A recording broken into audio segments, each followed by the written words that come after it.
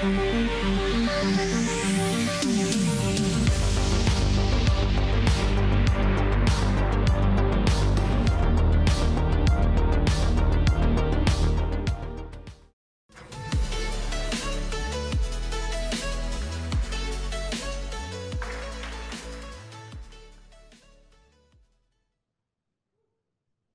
right. When I started OpenRouter at the beginning of 2023, I had one major question in mind.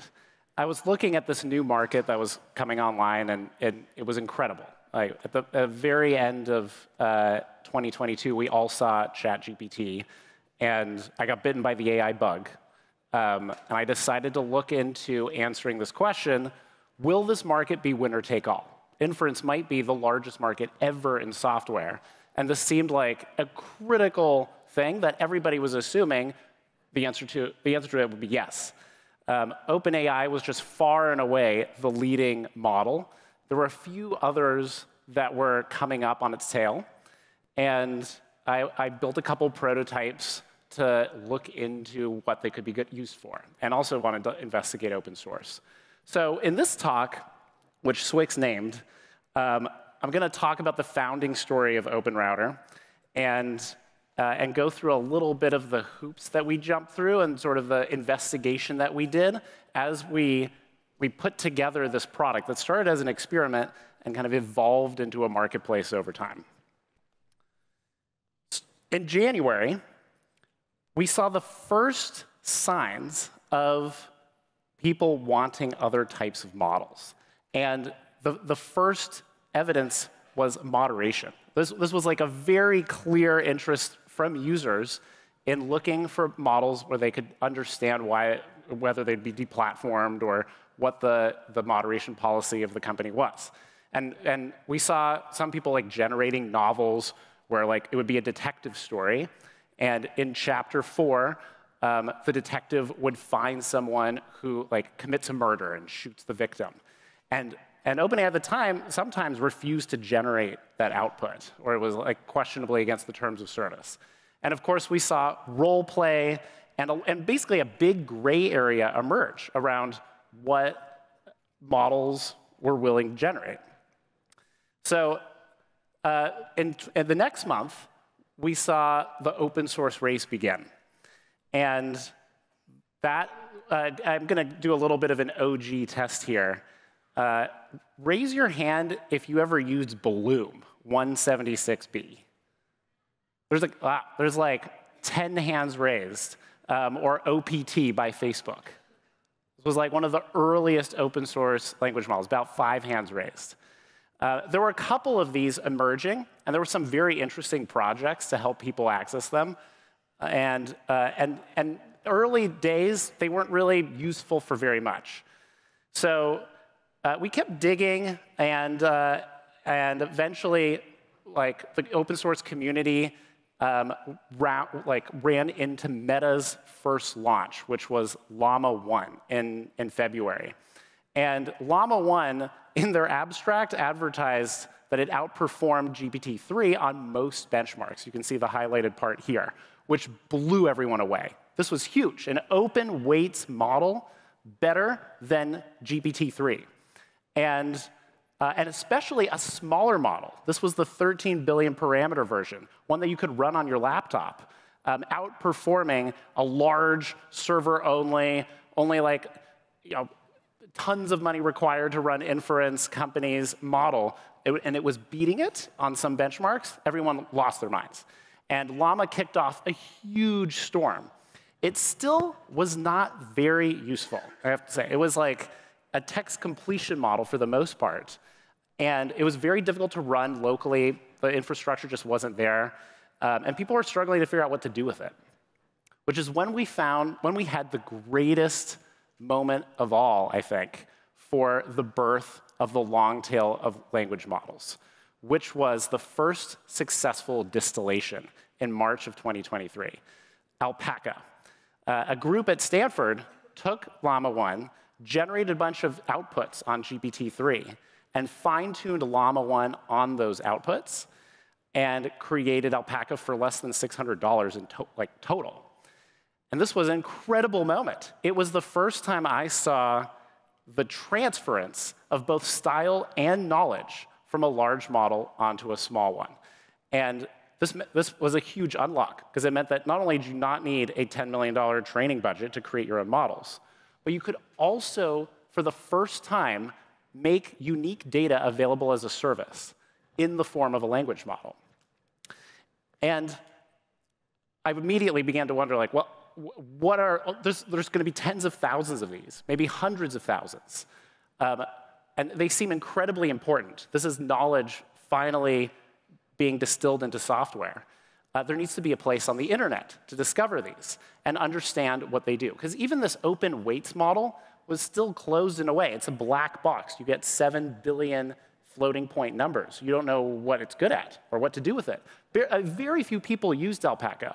Raise your hands if you used Alpaca. I see about 50, maybe 12. So it's like only double the number of people who used the almost unusable open source models on the previous slide. So OpenRouter initially started as a place to collect all these things.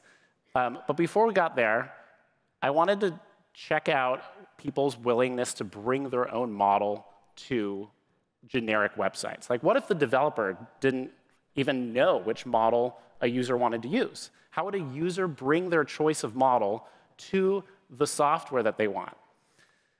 And in April, I launched Window.AI, which was an open source Chrome extension that let a user choose their model and let a web app just kind of suck it in. And so you can see from the Chrome extension here, if you look really closely, this user is using Together's open source deployment of GPT-Next. I can't read it from here, but like an open source model that swaps out OpenAI directly inside the web page. So the next month, OpenRouter launched.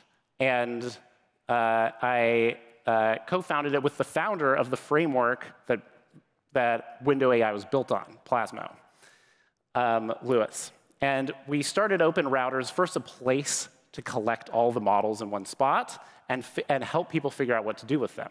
And it eventually grew into a place that gives you better prices, better uptime, no subscription, and the most choice for figuring out which intelligence your software should run. So let's talk a little bit about what it is, because not everyone here might be familiar with it. We have been growing 10 to 100% month over month for the last 2 years. It is an API that lets you access all language models, and it's also become kind of the go-to place for data about who's using which model and how that is changing over time, which you can see on our public rankings page here. It's a single API that you pay for once. You get near zero switching costs to go from model to model. And we have about over 400 models, over 60 active providers. And you can buy with lots of different payment methods, including crypto. And we basically do all the tricky work of normalizing tool calls and caching for you so that you get the best prices and the most features, and you don't have to worry about what the provider supports. Another story. Initially, OpenRouter was not a marketplace, really. It was just kind of a collection of all the models and a way to explore data about who was using each one. So how did we get here? Initially, when the first open source models emerged, we only had like 1 or 2 providers for each one. And so we had like a primary provider and a fallback provider. And initially, that was it. And we didn't even name the providers. But it became clear that there were going to be a bunch of companies that wanted to host these models, and at very different prices and performances. The number of features ballooned. There were companies that supported the min-p sampler, and most didn't. There were some that supported caching, some that supported tool calling and structured outputs, and others that didn't. And suddenly, the ecosystem was just ballooning into this kind of out-of-control, heterogeneous monster. And we wanted to tame the monster. So we aggregated all providers in one spot, and at different price points, it became a marketplace. And you can see, like this model, Llama 3.370B Instruct, has one of the models with the most providers on the platform, and it has like 23. Closed source models also had something interesting happen to them, which is that they couldn't keep up with the demand. And so we help developers basically get uptime boosting, and you can see like the delta and how much we can boost uptime just by aggregating lots of different providers for a model. And this became really helpful for people using open source or closed source. And we became a marketplace for both, showing graphs about latency and throughput and helping people figure out using real-world data what the latency and throughput is on each model. And that's how OpenRouter became a marketplace and one optimized for language models, which I thought would be proper for inference, but potentially the biggest market in software. You can, obviously, a couple other things that we support, comparing models using your own prompts with the ease of just texting and iMessage, fine-grained privacy controls with API-level overrides, the ability to see like your usage of all models in one place and have great observability. And back to the original question here of whether will intelligence be winner take all, we've come to the most likely bet that that is not the case. Here's our data broken down by model author, how many tokens have been processed by each one. And you can see Google Gemini started pretty low, like roughly 2–3% in June of last year, and just has grown to 34–35% pretty steadily over the last 12 months.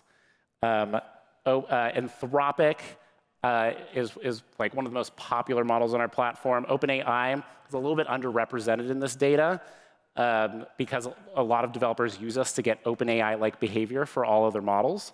But OpenAI has grown a lot here as well. So here's what we believe about the market after all of the backstory that I just gave you. The future is going to be multi-model. All of our customers, tons of customers use different models for different purposes and realize they can unlock huge gains by doing so. Inference is also a commodity. Claude from Bedrock, we want to make look exactly the same as Claude from Vertex. And we do that because like the two hyperscalers have fundamentally the same commodity being delivered at different rates, different performances. And for a developer, you just want to be able to like select that without worrying about who's serving it. We think inference will be like a dominant operating expense, and selecting and routing will be crucial. You can see the number of active models on OpenRouter has just steadily grown. It's not the case that people just hop from model to model.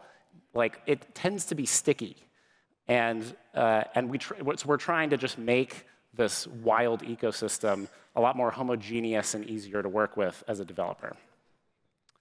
To honor Swix's title for this presentation, let's give a technical story, something that we worked on in the process of building the company. And that was our own idea for how to do an MCP within OpenRouter. So we don't have MCPs. We don't have an MCP marketplace.